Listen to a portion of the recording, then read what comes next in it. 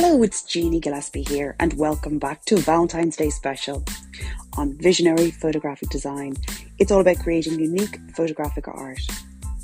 It's great to have you here and to see all your smiling faces today.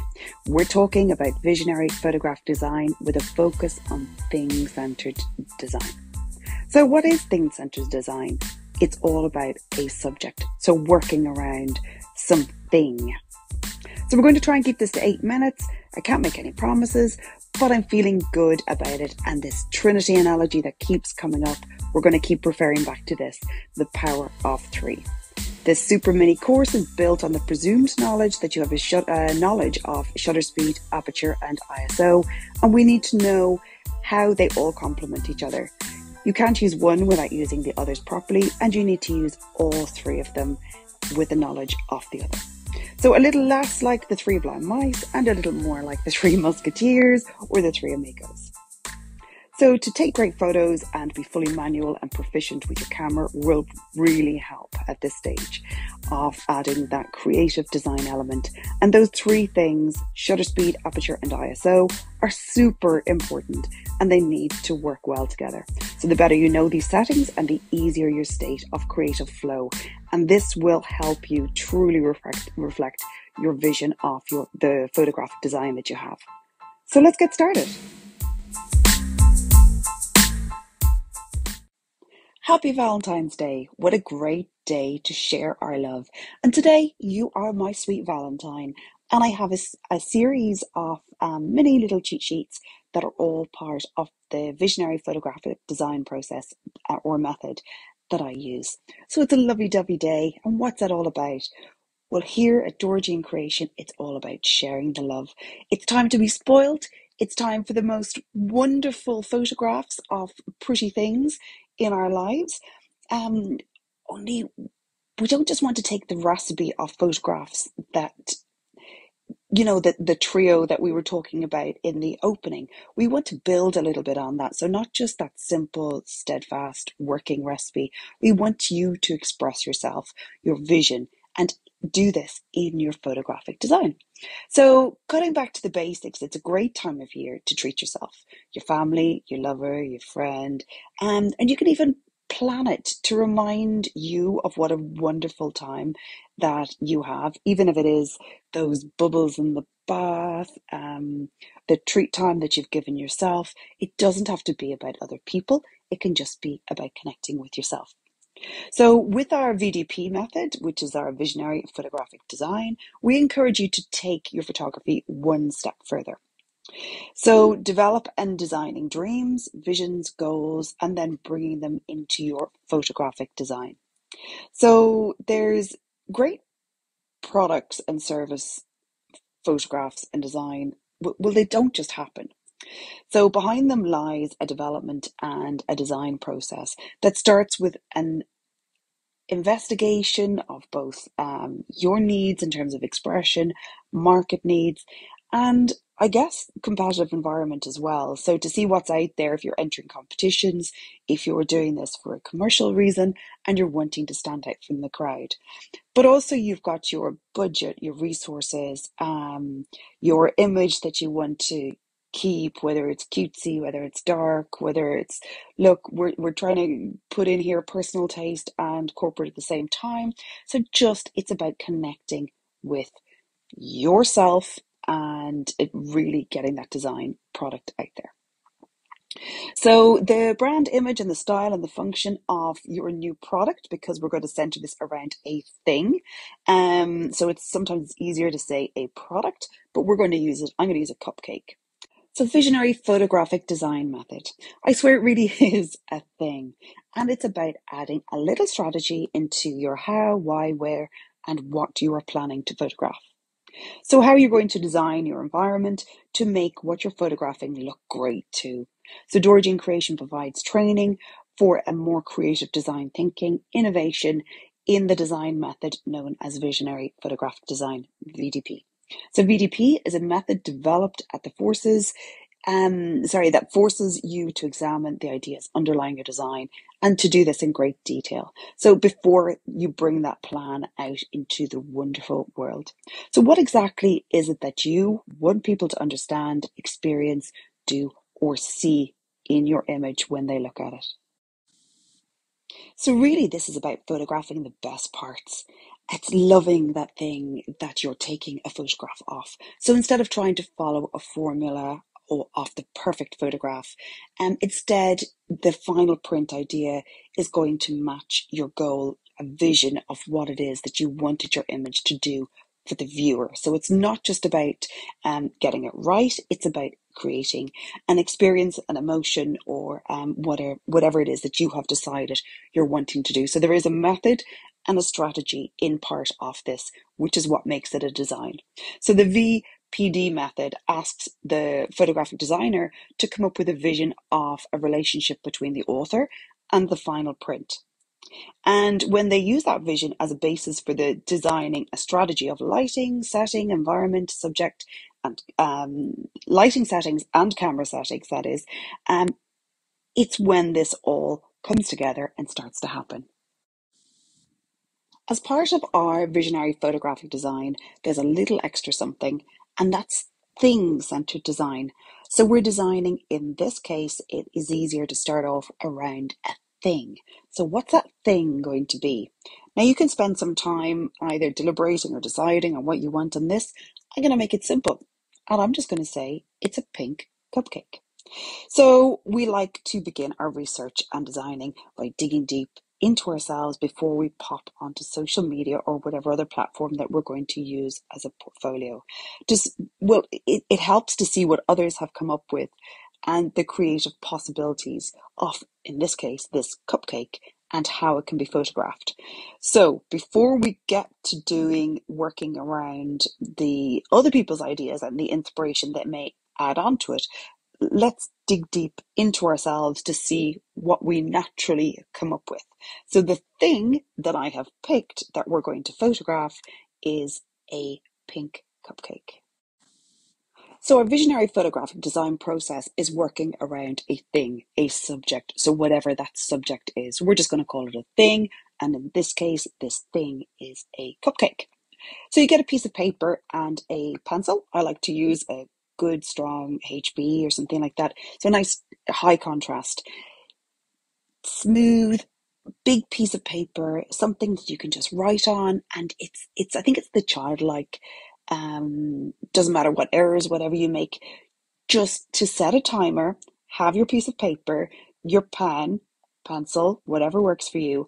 And ideally you actually have the cupcake in front of you. It can work to just have an image in your head of the cupcake, but let's just pretend for now that you actually have it physically there in front of you. So your thing is sitting in front of you. You've got your piece of paper. You set a timer for 10 minutes and you write down absolutely every single thing that comes into your head in that 10 minutes. Now that might sound a little bit odd. You're going to have weird things on your when you said on your plate, on your sheet. Don't worry about that. The more you have on it, you're still only ever going to pick the highlighted areas at the end of all this. So the things that are standing out to you as being worth investigating. So write down every single goddamn thing that comes into your head.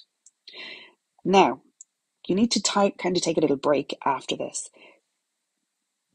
Like literally moments, but just stand up, shake your body, shake your head, do a little dance, whatever it is that works for you, and change your angle. So keep looking at your cupcake, which is your thing, as it's thing-centered design in this visionary photographic design method. And just change your angle, maybe walk around it, maybe hold it in your hand, put it down again, and take a little breather and look at what you've written. Then pick up your cupcake again, have a little look at it, maybe even have a sneaky little lick of that icing, and then place it somewhere new. So it doesn't matter whether it's on the floor, up higher. Well, it's harder to see up higher, but just change the perspective a little bit. And this time, set your timer for 20 minutes. So you've done your little dance, you've done your little jiggle, and you've got yourself comfortable now into a new spot. So it's at this stage that we get our second piece of paper. It has to be a clean piece of paper, put the other one to the side, nowhere in front of you, so you're not distracted to see what you've written already. It's not like you're copying off somebody in school. This is really just to restart the whole process again. You've jiggled yourself around, get your bum comfy in the seat, set the timer for 20 minutes and write down every single thing that you can imagine with this cupcake. So it's not just everything that comes into your head. You're now starting to start off or just trigger the visionary process. So it's all about how you're going to photograph this cupcake. You have your cupcake. How are you going to photograph it? Do you want it in a straight in front of you? Do you want it being held? Just the color of it. Do you want to gel to change the color of it, the environment, the light, whether it's natural?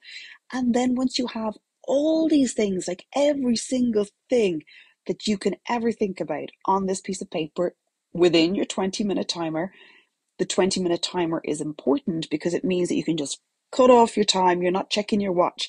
You just know that whenever the buzzer goes, that's it, you're done. So you're putting down everything from a memory to a future idea to, how would this cupcake look 50 years ago? How would it look like in 100 years' time? Anything that pops into your head. What would it look like if it was buried underground? What would it look like if it was in a balloon being floated into the sky with a spy camera in it? Doesn't matter what your ideas are, how weird they are, just write it all down on paper.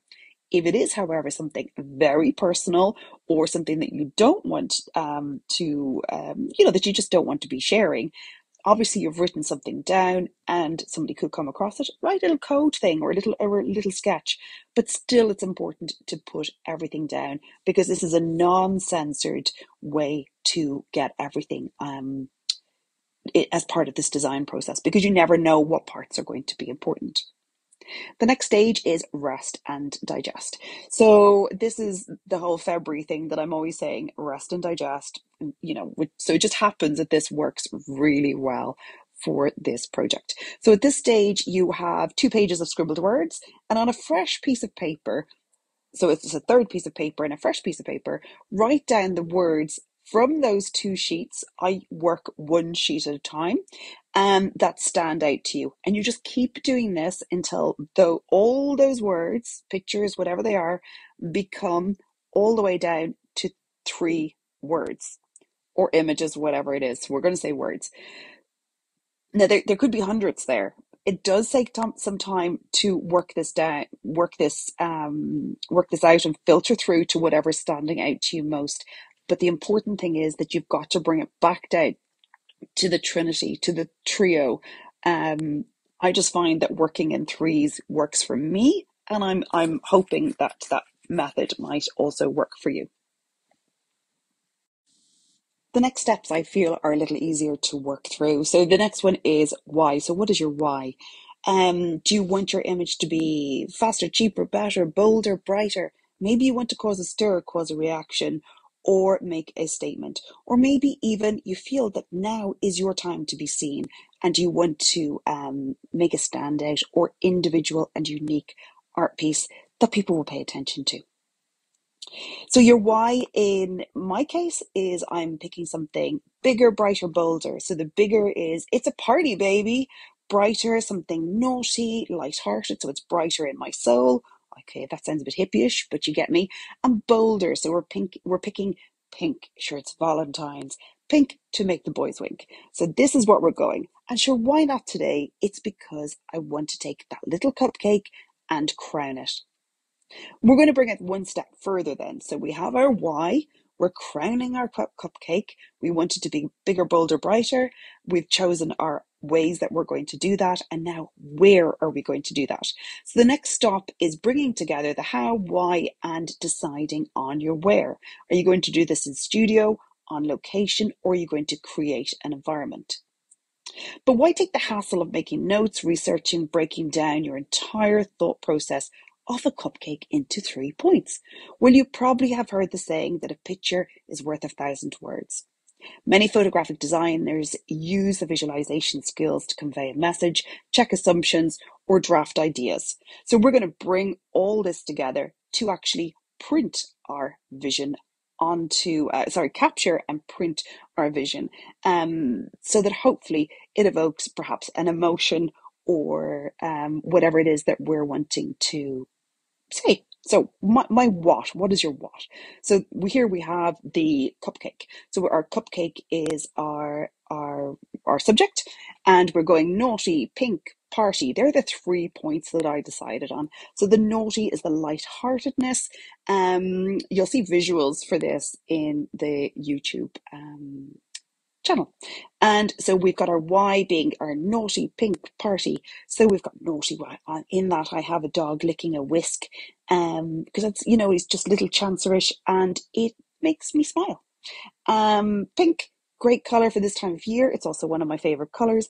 And party because it's got a feel-good factor. We want to crown this cupcake, go big or go home. So where are we going to do this? This can be very much budget based. So it depending on what your equipment is, what you're going to be using, DSLR, camera phone, whatever that may be, and what your access is to locations, getting out of the house, and your mobility. I said ability. Actually, ability is important as well. And then what you're going to photograph. So whatever your how, what, where, and now your what, it's personal to you. And it's the center of your photographic design. We use the 3-point method in our photographic design, and we can build around these 3 points to present ideas, work around anything that you're wanting to present. In this case, I've just got a cheeky little image of, it does have a cupcake in it and a pink cupcake, but it also has other things in there. There's a little hand just taking a little cheeky cherry off the fancy cake. You'll see it again on the YouTube channel, but it's there, and you may want to, that's because I wanted to add in a person. I didn't want a face because, then they, do you know what it's all about, expression and stuff. I just wanted that little personal touch, and then I wanted to bring my other elements together. So have a look at the image on the YouTube channel. There should be a which is on Dora Jean Creation, YouTube or the website, and if you need a link for it, I'm sure I can add it in the back of here. Good luck, enjoy your process, and keep visualizing.